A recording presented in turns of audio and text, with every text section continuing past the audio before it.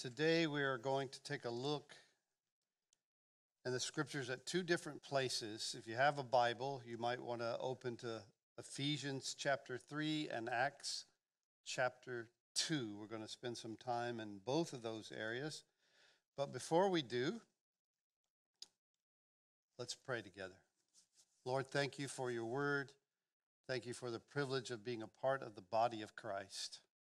Lord, we just ask today that you speak to us, that you open our hearts, that, Lord, you continue all that you've begun in each of us. Lord, help us to respond to you daily, to follow you, to seek after you, to knock and ask and receive all that you have for us. So, Lord, bless this time in your word. We ask it, we pray it together in Jesus' name. Amen. Amen. Grab a seat if you would.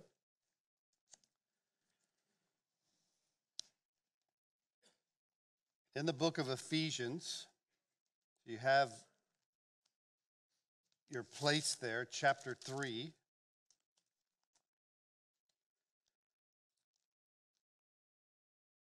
Let's start with verse 8. The Apostle Paul, to me, who am less than the least of all the saints, this grace was given that I should preach among the Gentiles the unsearchable riches of Christ, and to make all see what is the fellowship of the mystery, which from the beginning of the ages has been hidden in God, who created all things through Jesus Christ, to the intent that now the manifold wisdom of God might be made known by the church to the principalities and powers in heavenly places, according to the eternal purpose which he accomplished in Christ Jesus our Lord. The topic, if you will, of the message would be, why the church? The church. Perhaps you've heard this statement, I love Jesus, but I'm not too sure about those church people. Or the church, it's compromised, it's entertainment. Anybody can start one. It's more about personality pastors and not Jesus. Or I was hurt by the church. I was offended by the church. I was bored by the church. So who needs the church? The thief on the cross didn't need it, and he went to heaven. And why so many different groups and denominations? And so the question, the topic is, why the church? And I want you to tune in. I'm going to need you to kind of pay attention and listen today. I know that's not your normal thing to do in church. But today, give it a shot. In the book of Ephesians, Paul says there in chapter 3, in verse 10, that now the manifold wisdom of God might be made known by the church to the principalities and powers in heavenly places, according to the eternal purpose which he accomplished in Christ Jesus our Lord. The first point in the message is the church has an eternal purpose. It was always in God's heart. It's not an afterthought that God said, I think I'll create the church now. It's central, I believe, in God's eternal purpose. And I want you to listen, because we need to go all the way back to the story of creation. Man's in the garden. You know this story. And God has created everything. And God looks at it and he says, it's good, it's very good. And then he says, but there's one thing that's not good, that man should be alone. So God creates Eve. And so you have the beginning of the institution of marriage.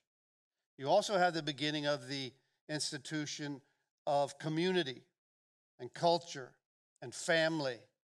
Relationships between others now begins. And then came the day when Adam and Eve chose to disobey. And they ate that forbidden fruit, and it brought this deadly consequence, if you will, to our planet, to our world, to our lives. And the result of man's disobedience, I would say, is twofold. And pay attention, listen. The first thing that happened was a separation between man and God. They're cast out of the garden. They're no longer in the same relationship with God they once were. They're hiding themselves. There's a brokenness, if you will, between the relationship, and sin has entered into the equation. Now, it also brought about a relationship change between man and woman, between one another, between Adam and Eve. Now there's blame. Adam is blaming his wife. They suddenly realize that they're not clothed. There's a shame involved. They clothe themselves. There's a tension. There's, for the first time, obviously, a rift, a tension, a problem between the only couple on the face of the earth. And as you follow the story, they have children. The first two children to ever be born, two brothers. And there becomes tension and resentment between them. You've got anger, you've got jealousy between Cain and Abel, and it leads to the world's first murder or homicide. Cain is separated from the family.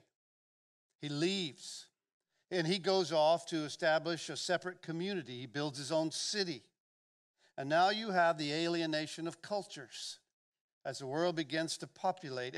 And by chapter 6, just 6 very brief chapters, the world is filled with violence and so much brokenness and evil that by the time you go from the garden where everything's good to Genesis chapter 6, God says he has to deal with the world, has to judge it. You know the story, he sends a flood. He judges the whole human race, and he begins again with one family, the family of Noah. Now, are you still with me? From Noah, communities begin to spread out. There's new issues, new difficulties, new relationship, and there came a time when certain ones said, you know, what we need is a mutual gathering. We need a collective security. And they began to migrate eastward to a place called Babel. You know the story. They build this huge city, this giant tower, to establish their own culture and really their own independence from God. They were going to build a city based on their own ingenuity, based on their own pride, based on themselves, without God. So God intervenes, and he brings a confusion of languages. People find themselves unable to communicate, and so the different language groups begin to divide and spread out, east and west, north and south. And now there's even greater separation and greater establishment, if you will, of cultures and communities across the world. And here's the pattern. Listen, there's disobedience in the garden. Sin enters the world, and it creates two powerful things in the life of mankind. One, separation from God, and two, separation from each other. There's division, there's tension, there's separation from the very first family, to judgment, to confusion of languages, to establishment of diverse cultures. So mankind is now separated from God. He's separated from each other. And there's this need for restoration to God and to one another. Now, God has always had in his heart, as we see in Ephesians chapter 3, an eternal purpose in mind for the church. So God speaks to Abraham. You say, John, are you going to do the whole Old Testament? No, just stay with me. He speaks to Abraham, And he says, I will bless you, and I'll bless all the nations through you, not just the Jews, not just those who come from you, Abraham. Look up into the sky and look at the stars. I'll bless all. You have this many descendants. And you can follow the story of Israel through the Old Testament, his covenant with Abraham, how God would bless him and all the nations of the earth through him. It's kind of foggy as you read it, like how is he going to do this and how's it going to happen? Even Abraham was mystified by it. In fact, go back with me to Ephesians chapter 3. It says, for this reason, Paul says, I was given this dispensation by the revelation, and he begins to talk about in other ages, verse 5, it was not made known to the sons of men as he has now been revealed by the Spirit to his holy apostles and prophets, that the Gentiles should be fellow heirs of the same body, partakers of his promise in Christ through the gospel, which I'm a minister of. And then he begins to go on and talk about the mystery of the ages, the church. And so what Paul is saying is it's now, which was a mystery in ages past, because the Jews kind of got insulated and didn't realize they were to be a light to the nations.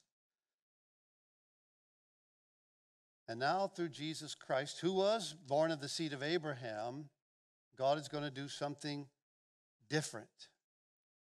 He's going to include all races, all nations, all cultures. And after Jesus is crucified,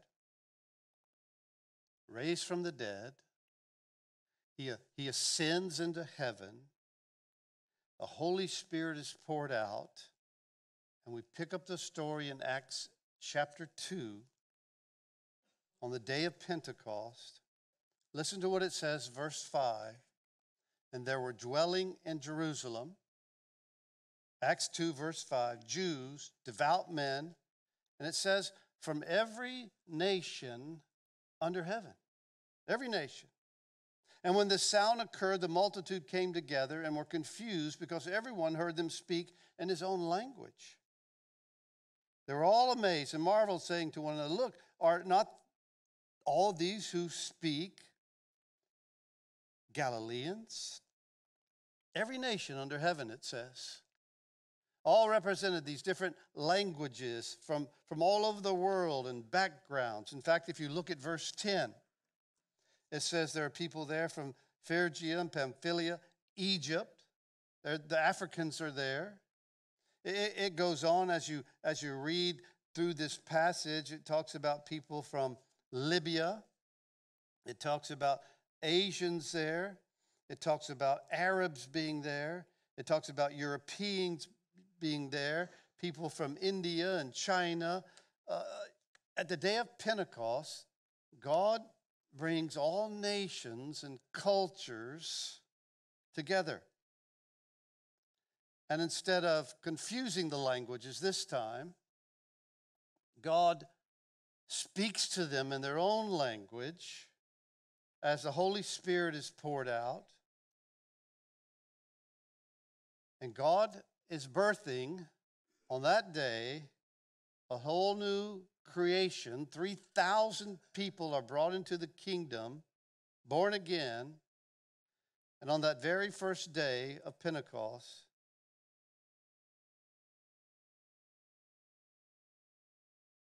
the church is born. And all these barriers are crossed. And all races and languages and cultures are represented. And God brings them not only into a relationship with himself, but now he brings them into a relationship with one another. It's kind of like the Tower of Babel backwards, where God steps in and it brings them together and draws them together despite their languages, despite their cultures, despite their background, to respond to the message of Peter as he tells them that Jesus has come, he has been born, he was crucified, he rose from the dead, he ascended to heaven. And Peter goes on to say, and whoever calls in verse 21 of Acts chapter 2 on the name of the Lord shall be saved. And that's why you hear in the New Testament, it says, now there's neither Jew, nor Greek, nor slave, nor freeman, nor barbarian, nor Scythian, nor male, nor female. All are one in Jesus Christ. And this has been God's purpose, his desire for mankind from the beginning. And so God begins to do something amazing here in Acts chapter 2. Paul talks about it in Ephesians chapter 3 and Ephesians chapter 5. He talks about the fact that God is now not only reconciling men to himself through Jesus Christ, but he's also reconciling men to one another. That's what the church is. See, they're all side issues.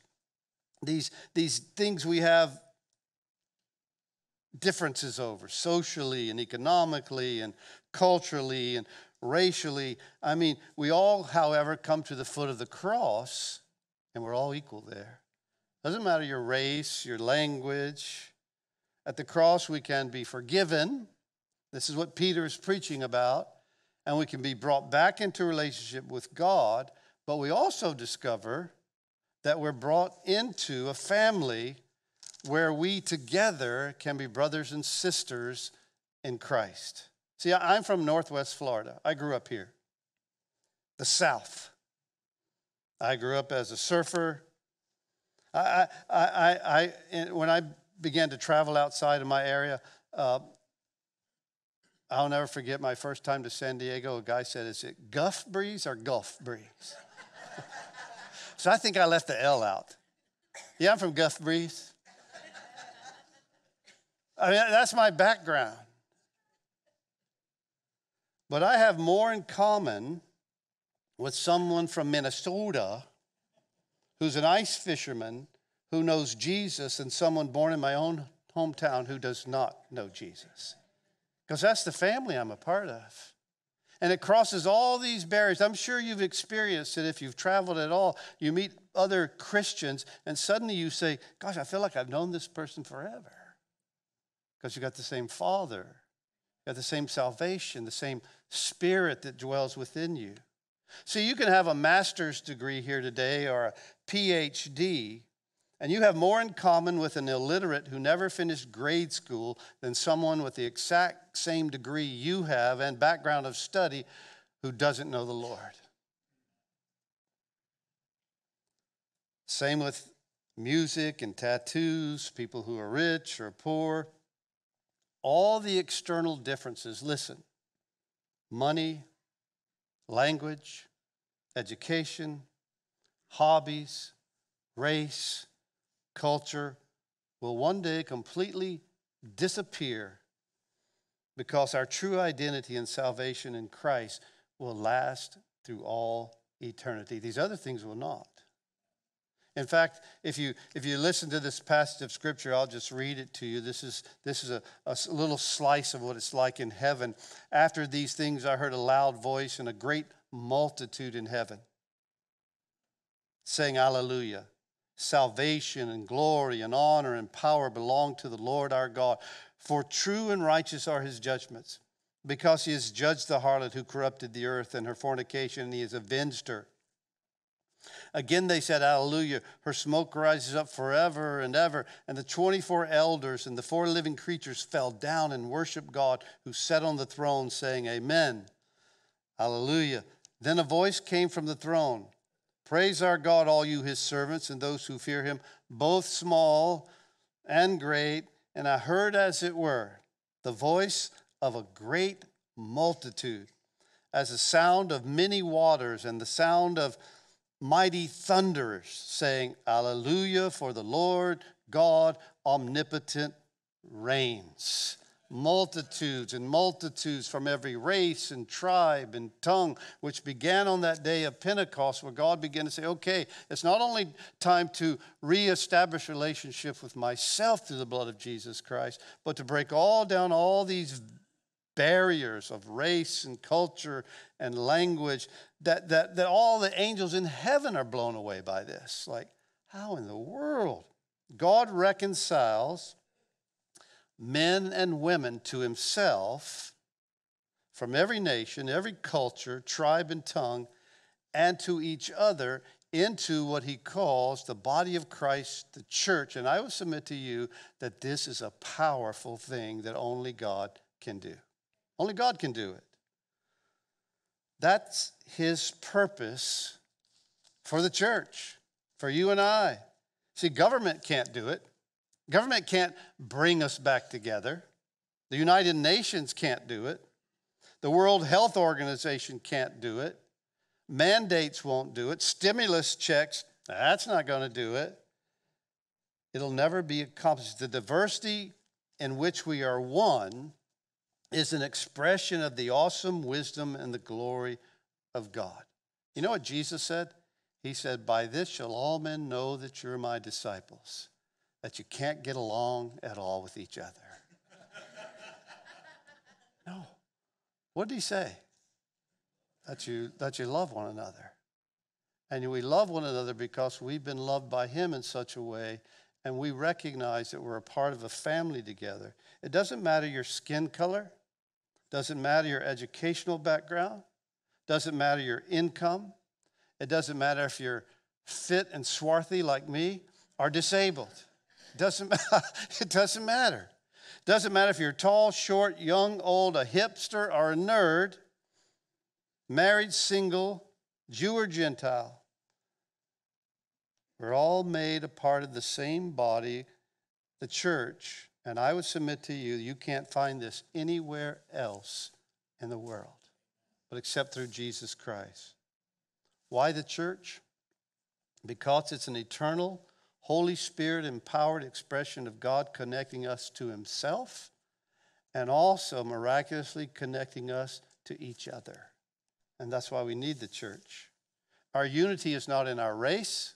Our unity is not in our culture, our music, our birthplace. Our unity is in Jesus Christ and him alone. We need a bigger amen than that. Amen? Amen? All right.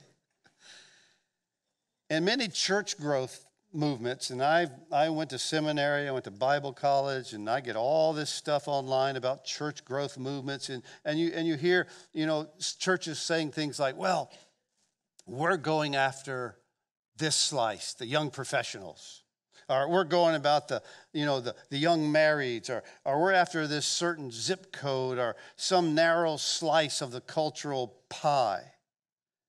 And I understand that every church has its own personality, its own culture, so to speak, its own style. But that represents our limitations, not our success. It really does.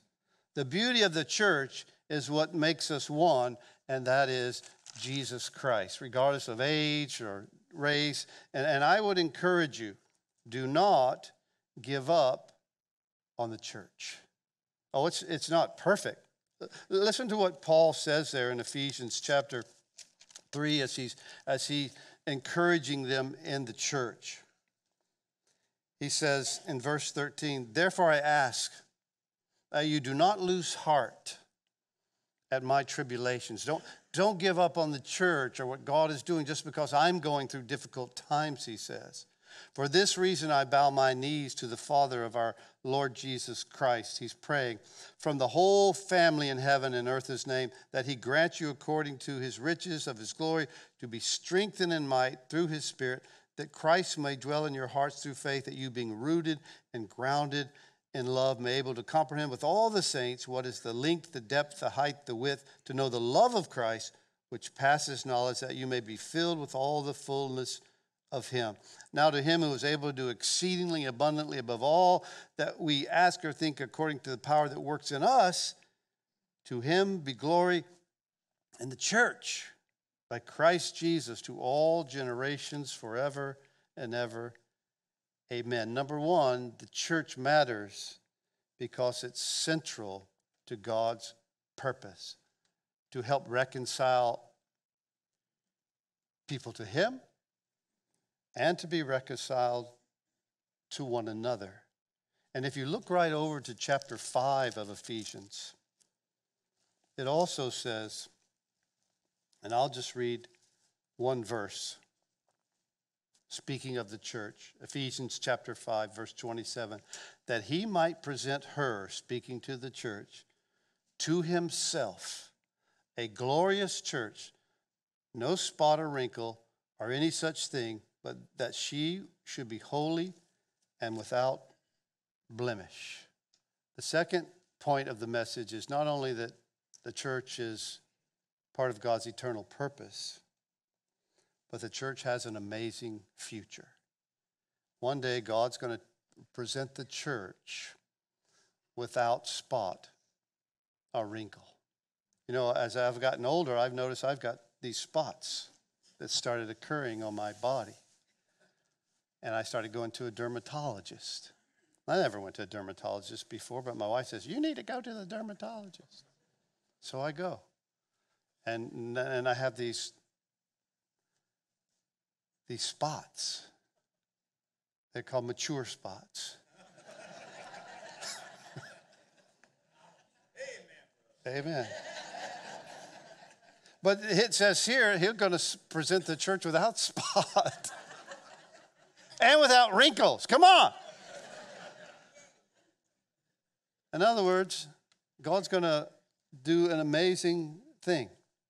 You ever heard this story? There's a story about a young girl, and she had two ugly sisters and a stepmom, and they treated her bad. In fact, she always had to clean, and she sat among the cinders of the fire, and they named her Cinderella. And one day a king had a great banquet because he wanted his son to get married to one of the women in his kingdom, and so he invited all the young women to come. You guys heard this story before, right? So they all come, but Cinderella wasn't able to go because she didn't have a nice gown, and her sisters didn't want her to go. And so you know the story. The fairy godmother comes and does the wand, and she's got this beautiful gown. She takes a pumpkin and turns it into a carriage, and she takes mice and turns them into horsemen and all this. And she's got these beautiful glass slippers, and she comes into the ball that the king has held. The prince sees her, and he just falls in love. The problem is it only lasts till midnight, and she has to go back to being Cinderella. But she leaves behind, you know the story, the glass slipper, and he tries it on every maid until finally he finds it to be her, and he marries her and takes her into his palace, into his kingdom. And it's an amazing kind of picture of the church in some ways that's full of spots and wrinkles, and in some places in our culture is being treated very, very harshly, and even in our own culture today is beginning to be treated that way. And one day the Lord will come back. He'll take us into his palace, so to speak. And there'll be no spots, there'll be no wrinkles, and he'll present the church to the Father. There'll be that marriage supper of the Lamb, and there'll be no spot, there'll be no wrinkle, there'll be no aging. There'll be just joy in the Father's house. He's coming. And the church has this amazing future. Not only is it now a central purpose and part of his plan, but it has this amazing destiny, this amazing future. And here in chapter 5 of Ephesians, it also tells us, and this is my third point, that Jesus loves the church. Verse 25 of Ephesians says, husbands, love your wives, just as Christ also loved the church and gave himself for her. So I want to close with this thought. Don't give up on the church. It's what God uses to help reconcile people to himself and especially to one another. And we so desperately need one another. And Christ loves the church. So I say this as kind of a exhortation, warning to all of us. Be careful how you treat his church. Be careful how you speak about it. ask yourself how you are participating in it. He loved it so much that he gave himself for it. It's his eternal purpose for mankind. The church itself could never exist without Jesus being part of it. I mean, think about it. How do we get along together? It's impossible. The church is his great gift that he gave himself for. So we ask ourselves, how can I love and give myself to his bride? So we pray and we live and we become together all that God wants us to be. We don't become apathetic or lazy. God is gathering together through Jesus Christ an amazing, diverse body called the church. Central to his purpose, has an amazing future, loved by him in a powerful way, and calls us out of all different cultures, backgrounds, educational, processes, languages, to become one together in a way that not only we would help people be restored to him through Jesus Christ, but that people would be able to say, wow, those must be his disciples. Look how they love one another, how they forgive one another, how they grow together in him.